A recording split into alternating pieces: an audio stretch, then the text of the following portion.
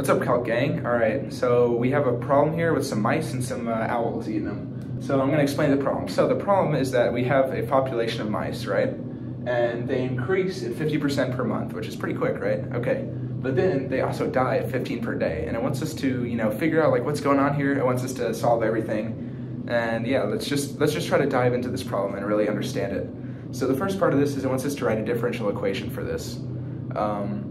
So how are we gonna do this? So the rate of the population, right? The way it changes with time is going to be, population in minus population out. Pop out. Okay, so let's write down what we know. So dt is equal to. Okay, so the population in is 50% per month. So that means that the way that the population changes is dependent upon the population itself. That's like a differential equation right there, if anything I've ever seen. So 50% per month, so it goes up 50% of the population. So to express that, we're gonna say 0.5, 50% times the population, right? If our population is, say it's 100, you see it's gonna go up 50% per month. So if it's 100, it's gonna go up 50. Okay, but then we need to know population out. Population out is 15 per day, but we're in months here. So don't forget that, we need to figure it out. So it says assume that a month is 30 days.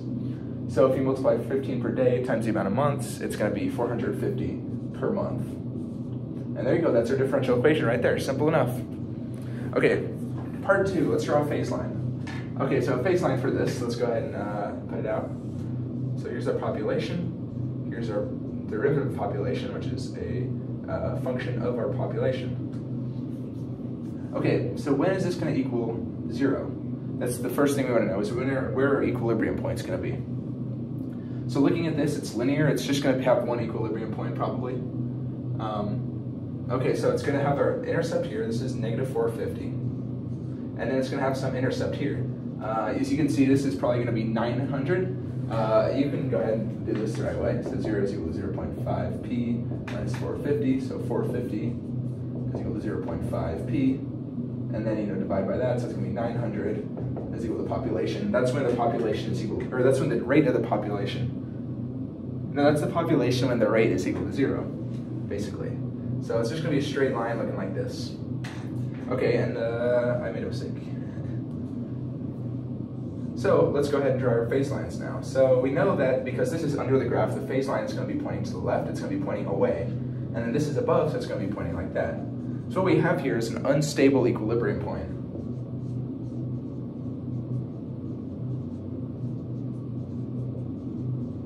And population is equal to 900. That tells us that at 900, if we're above 900, it's going to grow.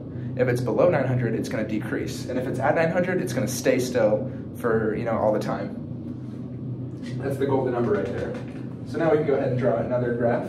That's the population versus time. And it'll look like this. So here's this is not population, this is time. This is population. Okay, so our equilibrium point's at 900. So let's draw our phase line. So this is P is equal to 900 right there, and then this points downward. So we're gonna have our equilibrium solutions like that. And then so if it's above this, you have this arrow pointing up, so that means that it's gonna point upward. And that's gonna exponentially grow, right? So a solution up here would look something like this, exponentially growing up. If we have our solutions down here, it's going to keep exponentially decreasing, and boom, that's when population's 0. That's extinction right there. But if we're at 900, it's just going to stay at 900, according to this equation. Okay, so that's how you figure this stuff out. Part C, I kind of just explained that. So if the initial position, or the initial population is greater than 900, we're going to grow towards infinity. If the initial population is 900, we're going to stay still. If the initial population is below 900, it's going to go to extinction. And for this last part, I'm going to go ahead and erase this, just to figure that all out. It asks us if we start at a population of 850, right? Yeah, if we start at a population of 850, how long is it going to take us to reach extinction? And in order to do that, we're going to need to solve our differential equation right here. All right, so let's go ahead and do that. So there's a couple of ways we can do this. I'm going to use integrating factor because that's the way I like the most. Okay, so how are we going to do this? So let's go ahead and subtract 0.5, right? or how about, yeah, let's do that. Okay, so P prime, and you're going to move that over, so negative 1/2 P is equal to negative 450. Okay, so then we're going to multiply both sides by mu.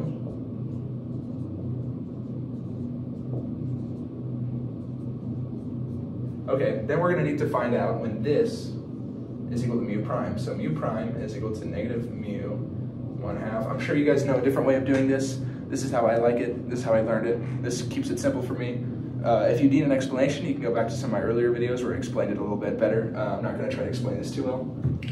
All right, ignore the cut. I missed a negative sign, and I'm starting over. Okay, so mu prime is equal to negative mu 1/2. So let's go ahead and move this mu over to the one side. So 1 over mu, d mu, is equal to negative 1/2 dt. So if we integrate both sides, of course we're going to get ln, absolute value of mu, is equal to negative 1/2 t. And if we erase both, it's going to be, don't worry about the c because it's not necessary, e to the negative 1/2 t. There you go. I missed what I missed earlier. Okay, so that's what mu is equal to. So we can go ahead and plug that into here.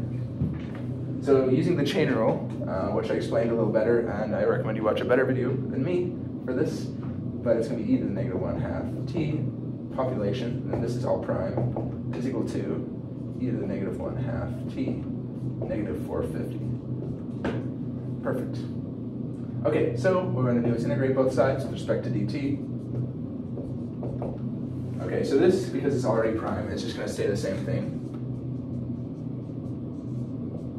And then this is going to become 900, because that 1/2 is going to turn into a 2 and pop down with the negative, and cancel out the negative, e to the negative 1/2 t plus c. Okay, perfect. So then if we divide by this on both sides, we're going to get p is equal to 900 e, but then the e's are going to get canceled out. This is just going to cancel out that. That's going to be plus c e to the 1/2 t. Perfect.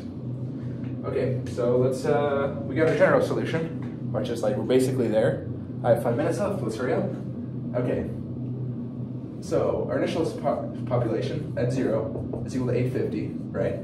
So then we're going to set that equal to where t is equal to 0. So it's going to be 900 plus c, and then this is going to be equal to 1. So then if we move this over, we're going to see that c is equal to negative 50. So then we can go ahead and write a particular solution is equal to 900 minus 50 e to the negative 1, or not, it's negative, right? 1/2 t. Okay, let me make sure that this is right this time.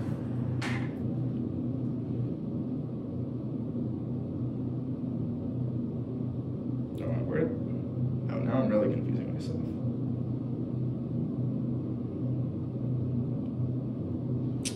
What? Now I'm really confused.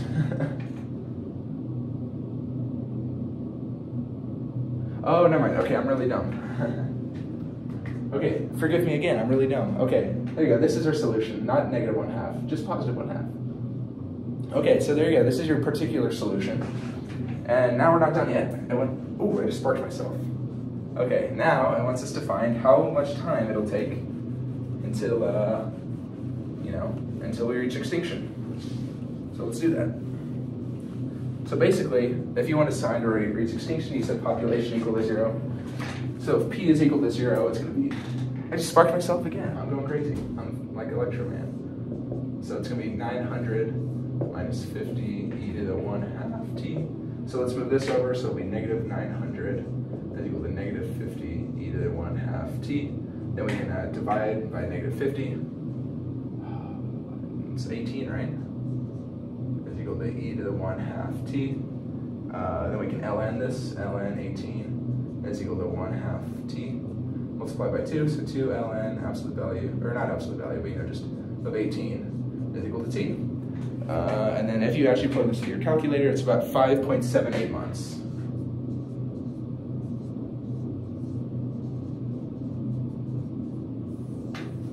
There you go. So yeah, that's how you solve these kind of problems. I kind of erased it all, but yeah, that's how you do it.